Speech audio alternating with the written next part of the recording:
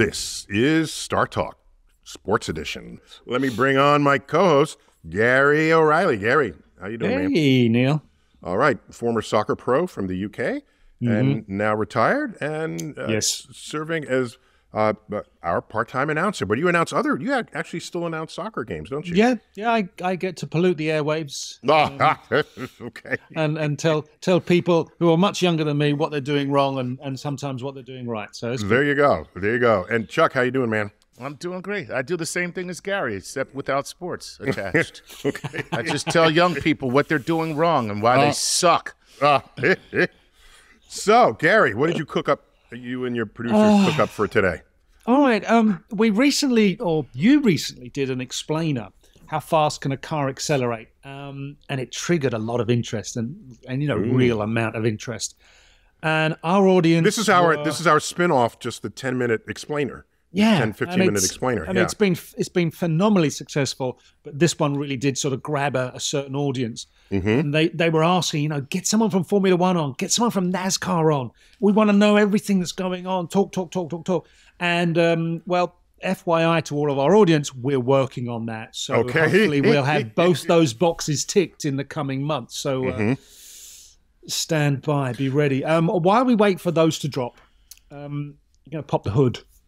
Take a look inside and find out how and why cars are doing 0 to 60 in under 3 seconds, which is bonkers for me growing up with things that did it in 9. Wait, for Americans, naught means 0, okay? Yes, sorry. Yes, 0 to 60. 0. But first, I suppose really in the classic sense, we need someone to come along and kick the tires.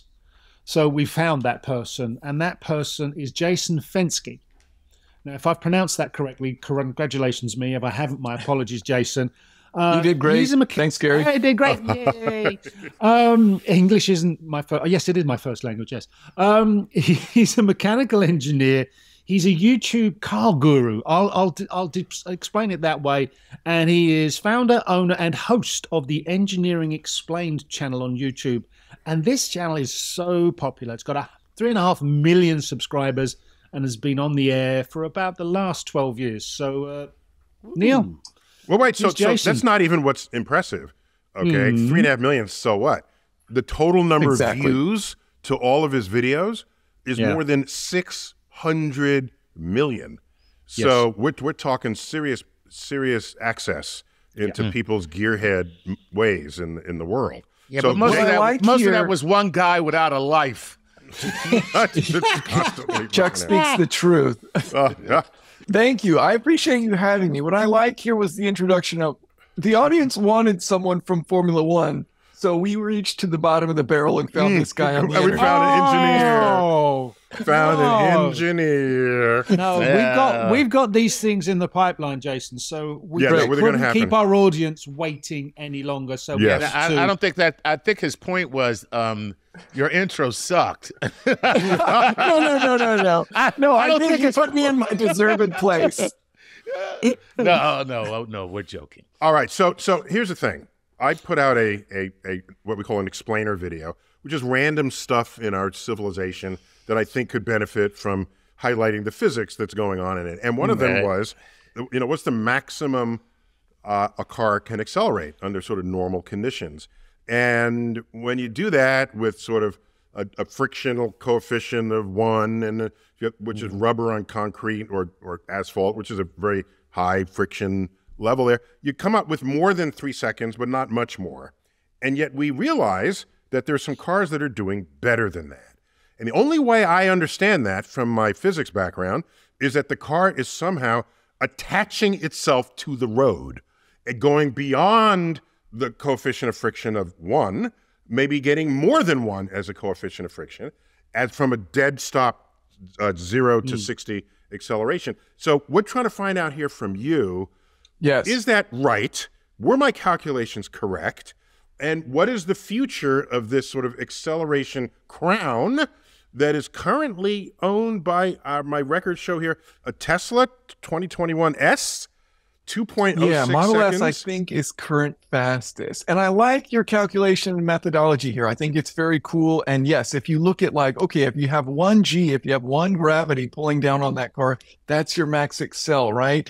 Up And so over that 3 gives you- seconds. Right. Mm-hmm. Yes, that gives you like something like 2.7 seconds, I believe it is, as your like theoretical limit. And yet we know it's possible to beat that. Not only because it's done, but like you can look at a car and say, okay, we have cars that have decelerated from 60 miles per hour to 0 in less than 100 feet.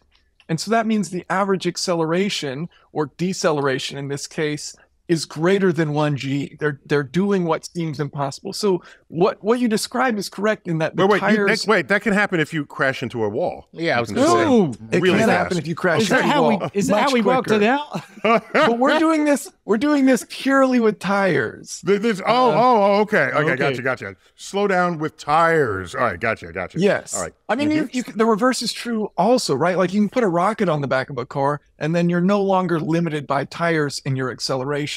Correct. But as far as Mhm. street legal tires, our today's limit is about 2 seconds. Car companies have said they beat that. They're lying because there's this old industry standard of how we test 0 to 60 that actually starts at like 6 miles per hour. So it's nonsense. Wow. So you're really getting a rolling start. Yeah. Yes, exactly. That's what it's called. It's called rollout. And everyone deletes the first foot and says the first foot doesn't count. And the first foot should count if it's a 0 to 60. If it's a 6 to 60, all right, fine. Plus, Jason, your timings here are to the 100th of a second. So these things matter. Yes. Right? Yes, Tesla, exactly. we have at 2.06 seconds. The Ferrari LaFerrari SF90 at 2.1 seconds. The Porsche 911 Turbo S Lightweight, 2.24 seconds. So... And likely these numbers you're seeing are with rollout deducted. So the real number would be about 0.2 to 0.3 seconds longer than what those numbers say. So for example, when this Tesla got the record and they said it was like 1.99 seconds, the actual time was like 2.3 seconds. And they were like, we broke 2 seconds. And it's like, but it's cool. It's still cool. I just got to tell you that's kind of like an a-hole Elon Musk Here thing comes an to do. Elon joke. Okay. Yeah, I feel it coming. Go on. Get it out of your system, Chuck. No, that was it. I'm just saying. That Get just it out of your seems system. seems so very Elon. You know what I mean? Yeah, he's not the only, in his defense, not that he I know deserves defense. I know it's the standard in the industry. Yes, exactly. I know. Porsche doesn't do it, so props to Porsche. Like we can direct positive vibes towards Porsche for doing it right. Okay. Wait. Stop the presses. Who started calling it Porsche? When I grew up, it was Porsche. I think It was Ray did. Porsche. No, it was a black girl in Chicago. Porsche. No. And she's like, Porsche. Plus, there's a Shakespearean character. Oh, yeah, well, there is Porsche. It's strange. Yes. When your audience is car enthusiasts, you get berated anytime you say anything just slightly incorrect. So I have been trained to say Porsche because I guess that's how they say it in Germany. And so yeah, that's how I'll continue to say it. There you go. All right. Now, how mad was Ferrari that Tesla beat them in a 0 to 60? That's gotta piss them off. Oh, Yeah, and it's interesting too because it's like you can spend $3 million on a car or you can spend $100,000 on a car and they both hit 60 in the same amount of time. Like that's a bummer, right? Like that's how electric cars have really brought the price disparity down from performance. I didn't make that announcement. So of course the Tesla is electric, the Ferrari is hybrid, and the Porsche was internal combustion. So we're actually comparing 3 different kinds of motors here, right? Okay. Yes. All right. So Jason, how are you cheating to beat the acceleration of 1G? What are you doing to arrive at that? Yeah, so I think it's an interesting question, and it's difficult. I don't know. I guess it's a good answer, but if you think about like how does a tire work? Like how does a gear work? For example, a gear works by meshing within a groove, and you can push against that, right? And a tire works in a similar way where it meshes into the road. So it can push laterally against the road, whether that's for decelerating, accelerating, cornering, whatever. So you can exceed, that 1G if you were to just assume a perfectly smooth surface, one sitting on the other. That's how internally. No, you can't. I don't see how you can exceed 1G if it's one smooth rubber on any other smooth surface, unless it's gummy and it's sticking. So in other words, if you had a textured surface, then like you said, the gears, then the rubber can dig into the texture and then push off of it the way gears would. And then you're not limited to the friction at that point. Okay. But when you want that texture to be on the road and not on the tire?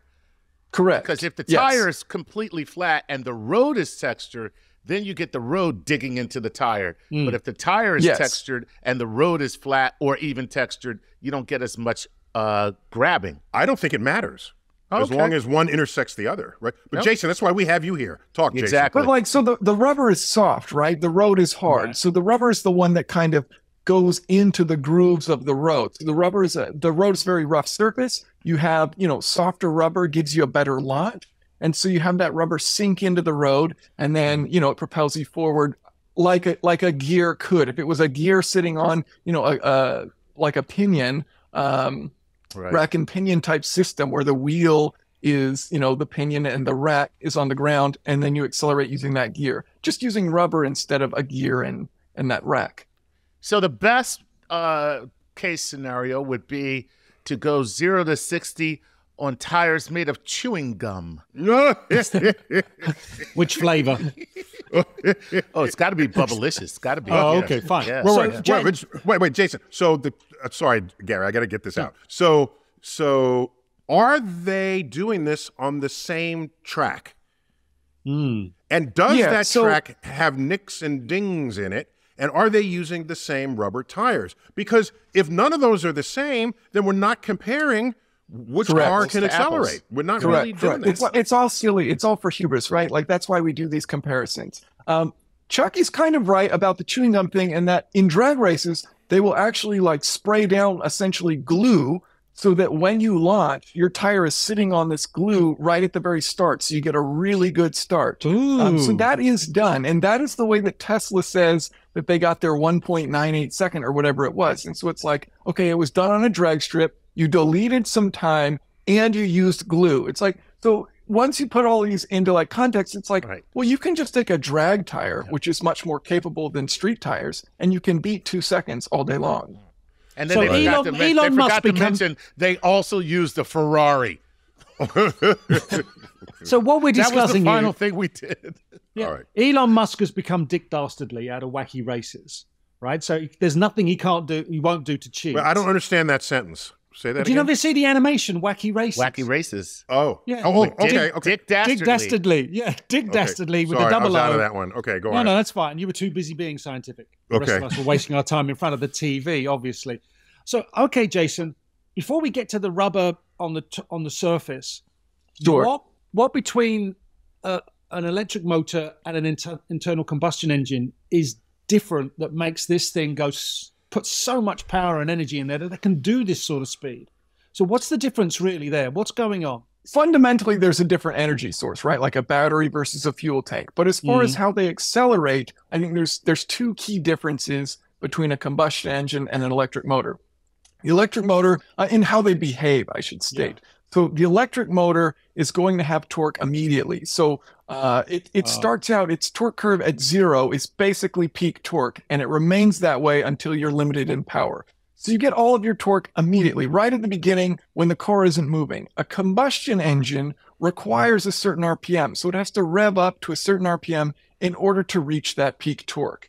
So you have a delay there in when not only when you are able to reach your maximum acceleration, but also delay in when you ask for it versus when you receive it. So that's the second difference, being the response of an electric motor. Hey, I want these electrons to move. They do that very quickly. The response of a combustion engine, I want this air that's in an intake to then go into a cylinder, get pulled down, get compressed, explode. You're asking for that to happen. And of course, that can't be an instant process. So as far as response, when you press on it's got to turn the piston, which goes to the crankshaft, which goes to the thing, which goes to the wheel. All that's got to happen. Yes, it's a long process. So when you press that pedal down, whichever go pedal it is, gas or electric, the electric one is going to respond so much quicker than the gas one, because so many more things have to happen for that combustion to start happening and to react to what you asked it to do. One thing electricity is really good at is rotating things. So that's what turbines are. That's what just rotate. That's all it wants to do, and that's what it does best. So whereas gasoline, you gotta you need your Rube Goldberg device to end up turning your wheels at the end of that end of that path, right? Yeah, we use reciprocating motion to create circular motion with combustion engines versus circular motion to create circular motion with electric motors. Exactly. But perfectly worded. Perfectly worded. The rotary engine does exist, and Mazda did just bring it back in Europe. Commercial. Yep. Which, by the way, no one bought into. Like, not the way they thought. They were like, it's a rotary engine. And America was like, so what? Well, yeah. Okay, so tell us about the Wankel engine. Well, one of the big flaws is that it burns oil by design. So you actually inject oil into the combustion chamber where this rotary is spinning. But it's very different in that a traditional engine, you have a piston that moves up and down. You have 4 strokes, and that gives you your combustion process. You still have these 4 cycles in a rotary engine: intake, compression, power, exhaust. But it's all done with this little Dorito that spins inside of a housing. And so it has rotational motion from the start. So it's a 3-sided rotating thing. The Dorito is a 3-sided. You mentioned food. That's it. Chuck's going to be gone for a while now. His mind's going to wander. Now he's interested in it again. I never knew I liked rotary engines until just now.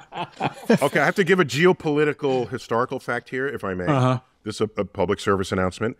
The Wankel engine, I remember when Mazda introduced it, the big selling point was that it had 1/3 or 2/3 fewer parts, fewer moving parts than a regular engine, which meant it would not break down as often. And in a world where cars broke down, this was a highly desired feature. Right. That was before cars, even internal combustion engine cars, were so reliable that no one is worried in the morning. But Jason, I don't know how old you are, but I'm old enough to remember there was a chance every morning that your car might not start. There was a chance, okay? And you did not always know if you'd get to work on time in your own car. So this was a selling point at a time when car engines basically failed. Cars would be on the side of the road with the hood open. That doesn't happen anymore. So if that's no longer a selling point, why would anyone want a Wankel engine? That's my question back to you, Jason. Oh, okay. Well, I think the enthusiast spirit is probably the real answer of why someone might want it today. Unfortunately, they brought it back as a range extender, so I don't think that's what people were looking for. Okay, but more miles per gallon. Okay, yeah. Yes, exactly. So basically just to generate electricity. The advantage Mazda says is its size, so they're very compact because you have 3 chambers where combustion is basically this 4-stroke cycle is occurring in 3 separate places at any given time. Whereas in a piston cylinder engine, if you have 1 cylinder, you have 1 place where that's happening. So you can have really good power density, meaning the engine can be very small and compact. That's its biggest advantage. It has emissions disadvantages up until this point. Maybe Mazda has created some tricks for the one that's coming out, but yeah, there aren't huge upsides to it returning other than it's cool. You lost me at wanker. That's the problem. What? There's an L on the end there. Wankel. Never let the truth get in the way of a That's different. One of Chuck's mottos. We got to take a quick break. When we come back, we're going to talk to Jason about, is there anything that's limiting the top speed of cars at all? When we come back with our special guest, Jason Fenske, on StarTalk Sports Edition. We're back, StarTalk Sports Edition. Today, we are not up in the hood. We are under the hood. Hey. Caught me by surprise on that one. I gotta tell the truth. Gotta tell the truth. Okay. So we're up under the hood with Jason Fenske. And Jason, you have a whole platform, Engineering Explained. Could you just give us a minute, tell us what that is? Sure. So the idea started back when I was in college, about 12 years ago, and I majoring in mechanical engineering. There you go. Go for it. I thought I might actually learn something about cars while I was getting this major, and I didn't. I just did a bunch of math problems. So that was kind of disappointing. So I created this platform, which was basically taking the intimidation out of cars from an engineering standpoint. They're very complicated. So the platform essentially is how do cars work from an engineering standpoint in a bunch of videos, just kind of breaking it down to bite-size, digestible pieces of information. I love it. I love it. A very popular YouTube destination with like a zillion views of all of the videos. We're not at 1 billion yet, so I don't think I can say a zillion, but it would be cool to achieve 1 billion. A zillion is just some number bigger than you remembered to say. But yeah, when you hit 1 billion, come back here. We'll teach you how to say the word. Yeah, great. All right, so Jason, tell us what. Wait, I don't think you answered me from the first segment. I do that. Is there some feature of the track, or was it glue they sprayed on the tires only for that 2-second acceleration comparison, where all three cars, the Tesla, the Ferrari, and the Porsche, were coming in at around 2 seconds? Why don't they just dig grooves? Why don't they just dig grooves into the track? That would be a train. Yeah, that would just make it a train. So, like the big companies that do this testing, aside from the brands themselves, like Car and Driver, Motor Trend, the big names in doing these tests, they do things consistently. So they have their one track that they do it at. They apply atmospheric weather corrections to their numbers.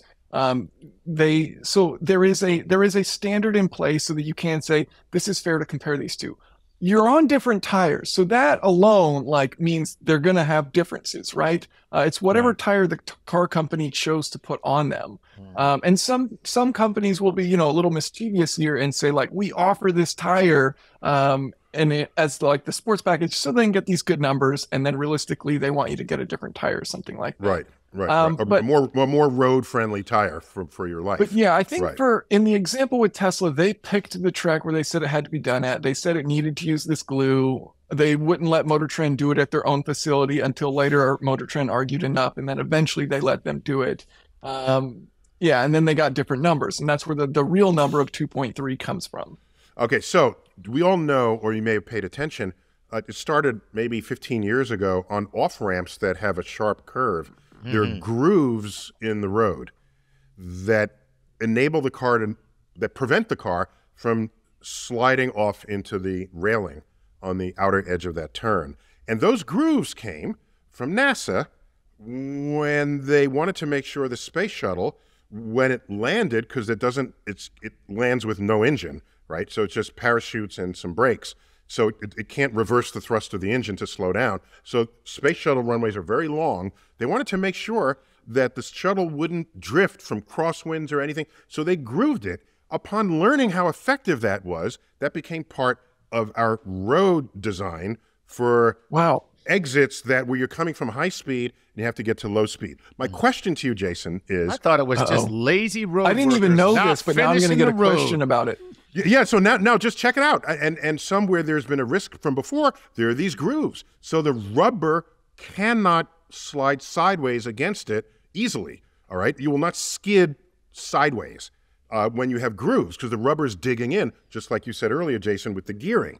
My question to you is, if you make a speed track where those grooves are now sideways to you, okay? They're not in the direction you're going, they're at right angles. Now the tire can dig in like grooves of a gear, and now you could sky's the limit in the acceleration. It would seem to me. You're right. I think that would work. I didn't know about the grooves thing. I had always thought it was just a wear thing because I guess some vehicles have different track widths.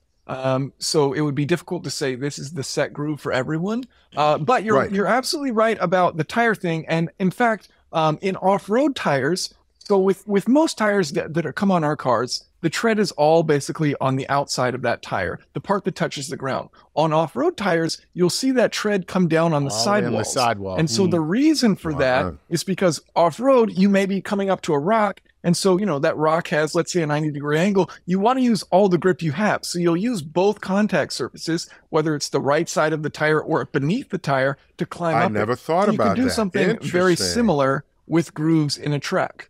Okay. Which is why it was just a straight line. When you look at those YouTube videos, it looks like these off-road trucks are Spider-Man. They're literally climbing up rocks. Right, it's so weird. My sister has a car that can do that. Right, it's each wheel can be independently not only suspended as just that's easy, but they can also turn differently. I mean, it's crazy. They all have steering, individual. They all have steering, right? Wheel. It's like the thing is, it is alive. You know, it's trying. Wow. All right, so Jason, I'm finally rested on the acceleration questions. So now let me ask you, how come no one's going 300 miles an hour on a racetrack? What's going on there? Have we not? So, I guess maybe we haven't. I think there's a few car companies that have products that say it can be done. I thought Bugatti hit 300. Yeah, I think Bugatti did hit 300. I don't want to say things, and it's going to look poorly now no matter what because I don't know. But I think Bugatti did do it. They have the capability. There's a few other cars out there that are capable, and essentially it's a power question and not a tire question, which is kind of fun. You're limited by aerodynamic drag. So however much power you put in your car and however small you make it, the smaller you make it, the less drag it's going to have. The more aerodynamic you make it, the less drag it's going to have. And then the more power you give it. Tell us how drag scales with velocity, with speed. So the force of drag is the equation has velocity squared in it. Power is force times velocity. So power is velocity cubed. So when it comes to aerodynamic drag, the force coming against you is increasing with a squared exponent as you reach higher speeds. So it's very difficult to overcome. You need a lot more power each time you want to go a little bit faster. Yeah. So in other words, so the air resistance against you is significant at high speeds and practically ignorable at low speeds. Is that a fair statement there? Yes, exactly. So in like with 0 to 60 times, one thing that you can use to help an acceleration is downforce, but you don't have that at low speeds because you don't really have much aerodynamic drag. There's nothing helping to push your car down on the ground because you could use downforce to theoretically have greater acceleration. If you have a big force pushing your car down, then that means the amount of grip you have is greater and thus you can accelerate faster. Right. Is it cheating to draft a car above the speed? Oh, I don't think they allow it as far as like if you say you got the record and you were just behind a 747. By the way, I said this story in one other episode. I'm going to say it again. I had a car where you could see what your instantaneous miles per gallon was. All right. Yes. All cars can do that, right? Most today can. So I was always fascinated by that. What was my miles per gallon as I went uphill? What was it as I was going horizontal? Yes. I was downhill. Obviously, the miles per gallon goes up very high. And I said, let me try something. And I took the car and I drove, I would say dangerously close. I don't recommend this at home, to an 18-wheeler truck. And as I got closer and closer, I'm on a level road now, and I was getting 24 miles per gallon, which was the advertised sort of highway mileage for this car. As I got closer, it then said 28 miles per gallon, 30, 35, 50, 100, infinity. It could not. When I was within 12 feet of the back door of the car, you created a perpetual motion machine in that moment. I was like, holy shit! I'm using no energy right now, but now I can't just text my friend to tell them that because I'll die if the truck stops short. But it was that drafting is something. I mean, that's a very real phenomenon. Yes, a similar comparison. If you think about wake surfing. So a boat is going along and you're surfing the wake of that boat. You're using no energy, right? You're not using anything to propel you. You're using the energy of the vehicle in front of you. So that truck can have a wake behind it of this like suction because it's punching this giant hole in the air and then it's creating this suction behind it. Perhaps some of that suction could even be pulling you, meaning, your energy use could be zero if you had the perfect design. And I would add that many people don't get this right, and you probably see this, Jason, that when you draft off of someone else, you make them more efficient. Yes, exactly. They say, get off my back. I don't want to drag you. No, you're not. No, you're not. I'm making you more aerodynamic by coming behind and disrupting the vacuum that would otherwise be pulling you backwards. This is the geese flying thing, isn't it? Tailgating, though. I think what we're going to do right now is create a dangerous precedent for drivers to just like, screw that. Gas is high. Neil gas Neil is says high. $12 a gallon. Right. Okay, Jason, go back to the electric vehicles for the time being. I mean, we've seen it on in combustion engine. Man went, I need to make this thing go faster, invented the turbo. Is there such a thing that you can bring into an electric motor that has a similar effect? Because if we're talking about cars that go fast, we are looking mainly at electric vehicles now. Well, no, wait, don't confuse acceleration with top speed. So acceleration, but now we need to get a top speed up for these sort of things. Is there an equivalent for the turbo? I for like an this question. And my initial thought about it is no, but there's still kind of a way, right? Like, the question is, can you get more power out of a motor? Mm-hmm. And you can with electric motors, just like you can with combustion engines. It's simply a matter of heat, and eventually that heat means the device fails, whether it's a combustion engine or an electric motor. I think the answer to your question, as it relates to electric cars, is a bigger battery, because basically what happens with batteries is that there is a certain discharge rate which we say is acceptable, whatever that may be. And so if you have a small battery, on a per cell basis, that one individual cell, there's a maximum limit of power that can go out of it. So if you have more cells, that means there's a greater maximum power.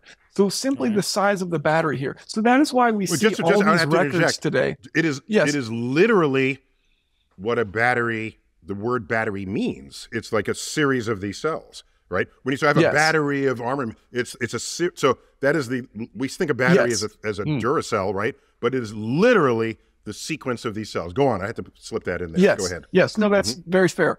So the more of these you have, which is why you see cars like, the Tesla or the Porsche Taycan or the Lucid Air hitting these records, it's because they have massive battery packs. You won't see a small battery vehicle hitting these giant numbers, and the reason is the battery's too small, so it doesn't have as much power to discharge. So it's very different from like a fuel tank, because no one goes, oh, the size of my fuel tank is huge. Like, no one cares, whatever, you can drive far, cool. That doesn't impact how much power you can make. How much power you can make is impacted by how quickly you can put that fuel into your engine. But Jason, we're talking now we're jacking the weight up. Now I know. There's not now the blessing becomes a curse. Gary, he's getting there. Go. Okay. Well, it's disappointing. It is. It's disappointing because there's not this small single device like a turbo that you throw in, and suddenly you're making 50% more power. It's like you can tune the battery to go to a higher discharge rate, and you can put more power in your motor. It doesn't mean that will be reliable. It doesn't mean your things will last as long, but it can be done. Above, there's limits that we say this is safe and it will last us 200,000 miles. No. Now I got to bring Gary's question back in. Yeah. So the point is, what you're saying is I can go faster, all other things being equal, if I have a bigger battery, because then I have more energy to draw from. However, now I'm going really fast, but I'm in a very high air resistance regime. A. Yes. B, the mass of the car is huge now. Yes. Is there some plateau where there's no faster speed an electric car can go because the battery have to be too damn large? That's a great question. I don't know what the limit would be, but I mean, I think it would be quite high, because you can just think about something that's very long and narrow, right? Like a train. Like if you have the space to do it, I think putting practical limits on that question could make it fun. If you have the space to do it, like there's so much energy you can put in a battery, and you can make it really long. And so you could have this absurd number that could happen, but like that would happen on city streets, within a mile of distance. Then it becomes a much more fun question. So is this a challenge now for car designers? Or unless it's battery designers that are separate from the car designers themselves? I mean, not really, because think about it right now. I mean, what's the top speed on these electric cars? It's a buck, whatever. 80. Like, how much more do you want to? I mean, how much faster do you really want a car to go? Chuck, how many people do you think are asking that question right now? I want this thing to go faster. What municipality, what government is going to say, oh yeah, bring your 300 mile an hour, electric car, mass produce that and put it on the street? No, Germany. No government Germany for one. The Autobahn. The left lane. You got me. I forgot about the Autobahn. That's fine. That's fine. But let's be honest. They are Germans. They're very restricted people. Okay? Let's be clear.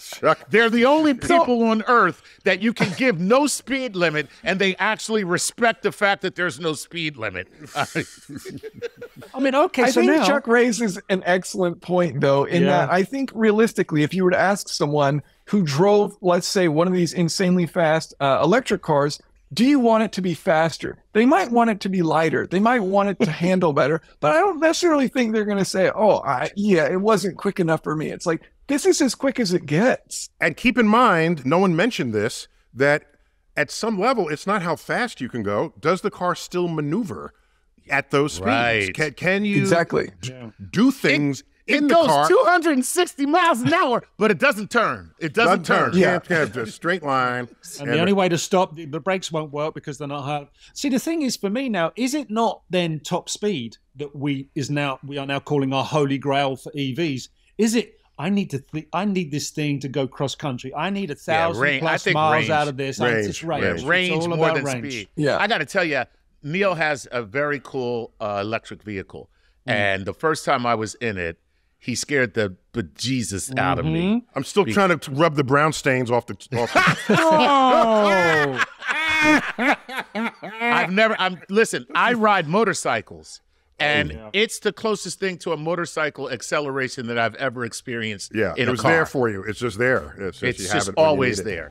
You need it. Guys, we got to take a quick break. When we come back in the third segment, Jason Fenske will tell us what is the future of fuel and energy that's going to drive us on the countryside or on the racetrack when StarTalk Sports Edition continues. We're back, StarTalk Sports Edition.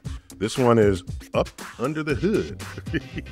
How do cars work? How do engines work? We've got Jason Fenske from Engineering Explained. It's an entire universe, an entire culture he built around his expertise in mechanical engineering and his interest in cars, which is a beautiful place to hang out, especially if you're a car geek, as so many people are. So, Jason, I want to just sort of lead off with just a reflection on a bit of physics history. So for the longest while, we had the steam engine. It was great. And the first automobiles had steam engines in them, all right? Of course they would. Why wouldn't they? Yeah. Before the internal combustion engine was perfected by, I guess, Carl Benz. But my point here is, people said, I got an engine. I can convert chemical energy into kinetic energy. Why don't I make an airplane out of this? Okay? So they started trying to design airplanes with steam engines. And they found out that steam engines just weren't powerful enough. So they said, let's build a bigger steam engine. And so they build a bigger steam engine. What are they doing? They're heating coal or wood. It boils water. The water evaporates, creates steam pressure that drives a turbine or drives whatever it is you need it to drive. The point is that steam engines that were powerful enough to fly an airplane made the airplane too heavy to fly. Period. And it was this weird, frustrating fact. And Langley, in fact, has whole books attempting to fly using steam engines. And this didn't work, and Plan B didn't work, and there he is scratching his head. And it was not until the internal combustion engine, which got a lot of energy in a small volume, could then be uplifted by the Wright brothers into the Wright Flyer, and that gave us airplanes. And so I'm just fascinated, Jason, when you described the fact that, if you want to make your electric car go faster, just give it a bigger battery. And at some point, I'm saying that's not going to work. We're going to top out. But anyway. No, it's absolutely true. Historical note there. But let's continue this. Jason, what's the future of fuel here? What are we talking about? Yeah, so I think, let's take this. If you think about airplanes, and you brought up airplanes, and it's a great point. It is very difficult to have commercial flight today using electric power because energy density is not there. Jet fuel puts a ton of energy into a very small amount of space, not much weight. Electric car batteries are massive, they're super heavy, and they don't have that much energy. To give people an idea, take a modern Tesla with a 100 kilowatt hour battery pack. That's about 3 gallons of gasoline. So this is an object that weighs over 1,000 pounds, and it has the energy equivalence of about 3 gallons of gas. In other words, about 20 pounds of gas. That's a huge difference, right? Now, electric cars are way more efficient, so there's an advantage there, and that when gasoline combusts, you're at maybe 33% efficiency. If you're doing well, you know, an electric motor can be at 95% efficiency. So you can triple your efficiency, but you still have to have this giant object. So the just to challenge say that another way, is Jason, going to be weight. Just to say that another way, so you have the same energy in an electric battery and in your 3 gallons of gas. The 3 gallons of gas, like you said, weighs 20 pounds. The battery weighs 1,000 pounds. However, you'll get many more miles out of those 1,000 pounds for the same amount of energy in the battery than you would have out of the gasoline. Yes. Just because of the efficiency of the motor. Yeah, okay, gotcha. Yes, exactly, which is why we don't have 3-gallon gasoline cars, right? There are 12, 15, 20 gallons, so you can actually drive a motorcycles, distance. how big is a motorcycle tank? It says 3 Yeah, gallons, those are right? small. Yeah, Sure. Yeah, okay, go on. So as far as, hey, can we solve this airplane problem without using gasoline? There are ways to do it. Hydrogen is one fuel which we can use, and we're experimenting with cars. There's been production cars that use hydrogen, I believe, actually. Maybe I'm wrong on that statement, but hydrogen, no, you're right. You're right. The hydrogen so fuel cells. cell, as far as like the Mirai, The fuel cells. and then Honda Clarity, and so then. From hydrogen, there's also another step you can take because hydrogen itself is not very dense. So if we go back to our analogy of we've got 3 gallons of gas, we've got, 1,000 pounds of battery, 1 gallon of gasoline stored the way we store hydrogen today, which is like as a high pressure gas, we need about 7 gallons of hydrogen. So you still need a lot of space. Hydrogen is very light. That's a good thing, but it takes up a huge amount of space. So, if you have a 10-gallon tank in your car, you now need a 70-gallon tank to go the same distance. So you need a bubble butt. You need a bubble butt on your car. Yeah, hydrogen is also very flammable. I was going to say, is the hydrogen going to lead to a car that's basically you name the humanity? The humanity. The Hindenburg. No, but Jason, hydrogen is flammable, but so is gasoline. So what's the trade-off here? Well, the trade-off is that, and it's actually this is my whiteboard combustion on hydrogen, but as you burn hydrogen with oxygen, your only emissions is water. So H2O. So that's the big advantage in that you don't have CO2 produced as a byproduct of this combustion product. That's the advantage. And is hydrogen more volatile than gasoline? I mean, because Neil brings up a great point. They're both combustible. So is one more volatile? I don't know the answer to that question. Do you want to test it in a car crash? No, I'll tell you. No, I can tell you. I'll tell you. So if you have a basin of gasoline, and you toss in a match, it'll first light the vapors, all right, because there's a lot of gasoline oxygen mixture there, and then the top of the gasoline will just burn. Whereas if you light a balloon filled with hydrogen, the whole thing explodes instantly. Yes. Great. Yeah. By the way, so do you remember Indiana Jones, where he's at the Nazi base camp in the desert, and he gets into the fight with that big pugilist guy, and the gasoline spills, and then it ignites at one end. Right. Well, and then it works its way. It works its way all the way through the tank. Little snake. If that was a line of hydrogen, the whole thing would just explode all at once. Yeah. Oh, that would have been a terrible scene. Yeah.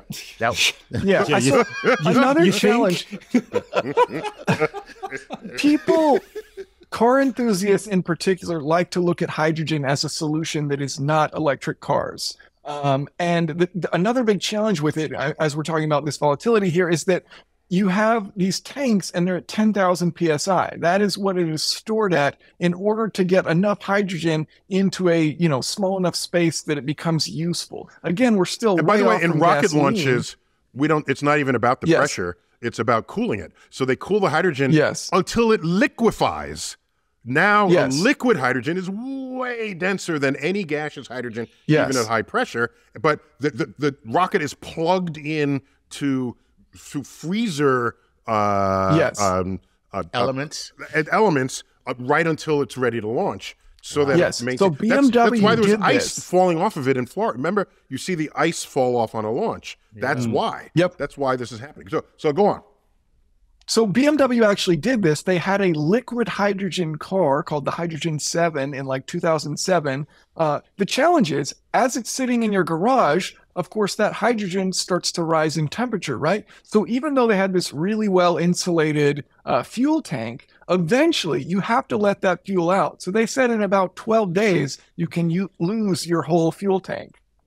Which, like, we don't want that, right? Yeah, that's. By the way, I remember when they were parading that around, and they gifted me. I think it's actually in my office. I have a half-liter canister of water, and it says BMW exhaust, and from when they were parading around that 7, because it was based on their Model 7, I think. What a great marketing team yes, they have. Yeah. So I mean, okay, Jason. We've gone through hydrogen, and we're kind of like coming up with a whole load of no's. Yes. As this is. Yes. So there must be this between situation between There's another fossil step. fuel.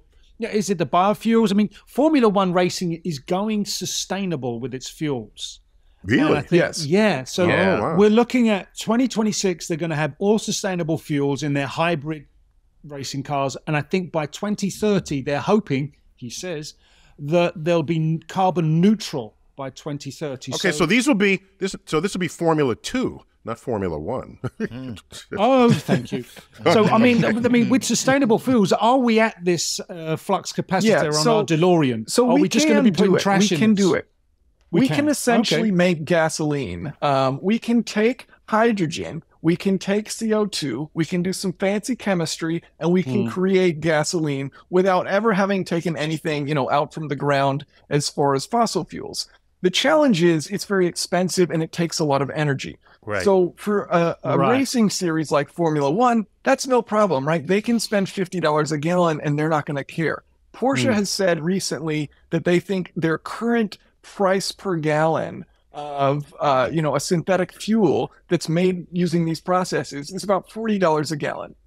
And they want to get it down to like yeah, exactly. So it's like we can say this, and if we can get it cheap, great. But you have to think about theoretical limits, like there is a certain amount of energy required to create that fuel. And that will always be greater than if you were to just take that energy and put it in a battery and then move the car. Right. So there are processes, maybe like airplanes, where, hey, we don't have the capacity to carry all this weight. Maybe we should go the synthetic route, even though it's less efficient from a total energy standpoint. It's green, so that's great. We didn't have, net emissions from it. But for things like cars, it's very challenging. At the risk of stating the obvious, the oil in the ground is, other than the cost to extract it, is basically free energy. Nature sitting there. Nature made that energy density in the oil, right? And you take it out and it's ready to use. So, so interesting you say that, Jason, that we have the ability to just basically make gasoline, but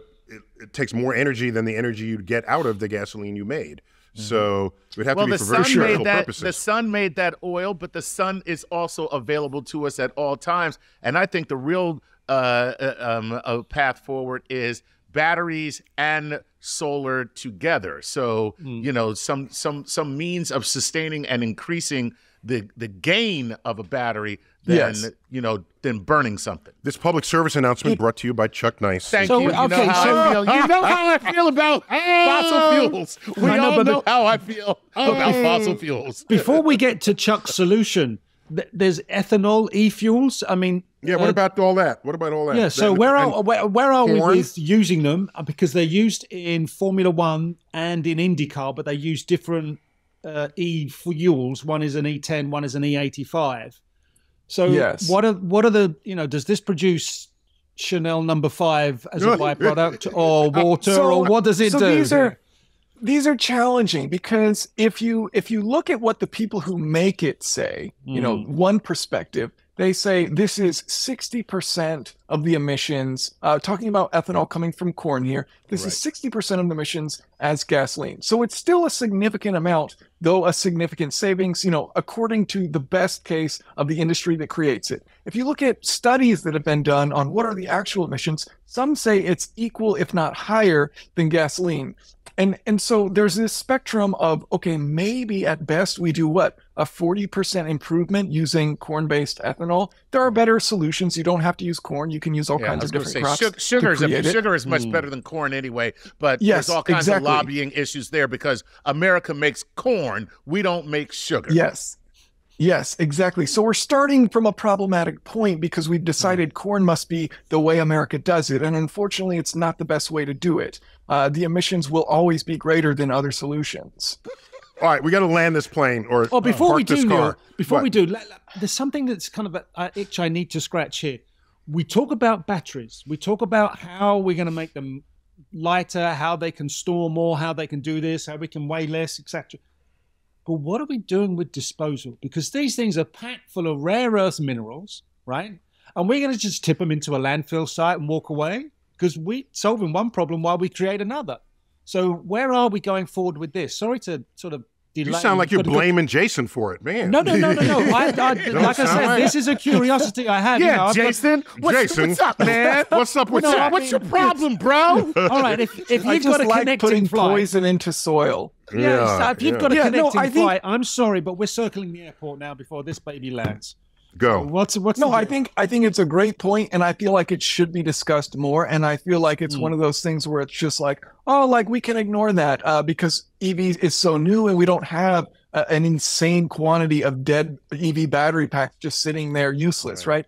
I don't know from a chemistry standpoint if there are super hard changes that occur within the battery, but to the best of my knowledge, all the elements are still in there, right? Yeah, I think so. It's That's fair. Currently, mostly a matter of cost. Is it worth doing? And we like to historically do things based purely on cost and disregard any other factors. And you can shift the cost to the environment and say, well, the environment got screwed, but I saved $1. So I would prefer to see that we do this the right way, right? And we recycle all of these. And I don't think, again, it's that easy to just throw your electric car battery in the trash. I was going to say, you're not going to just pick it up. As this scales, I think what we'll see is that battery collection and battery recycling becomes a business and an industry in itself. And when the profit presents itself in that industry, those problems will almost take care of themselves because somebody will be making money, even if it is the actual battery company manufacturers. But somebody, whether it's a secondary market or the battery manufacturers themselves or the end user in terms of recouping costs, somebody's going to make money somewhere, and that's where you'll see incentives. Yes. Because Chuck Nice for city council. Chuck Nice is running for city council.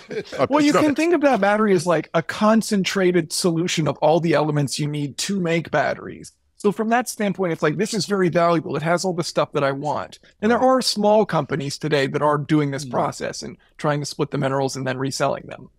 And one other point that was left unnoted, that we seem to forget that the act of making an electric car does itself have a carbon footprint. So true. And that's not often folded into what it is people say they're saving for having done so.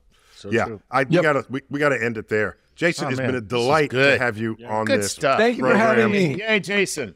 Jason, really appreciate it. We can't make this the end of our conversations about this because cars are endlessly fascinating, the past, present, and future, and that's where your head is up under the hood, if not in the hood, and that's good enough for us. All right. Thank you so much. Really appreciate y'all having me. You got it. All right, Chuck, Gary, we got to call it quits there. Always a pleasure. Neil deGrasse Tyson here for a StarTalk Sports Edition. This one was Up Under the Hood, how cars work, basically, with our special guest, Jason Fenske. I'm Neil deGrasse Tyson, your personal astrophysicist. Keep looking up.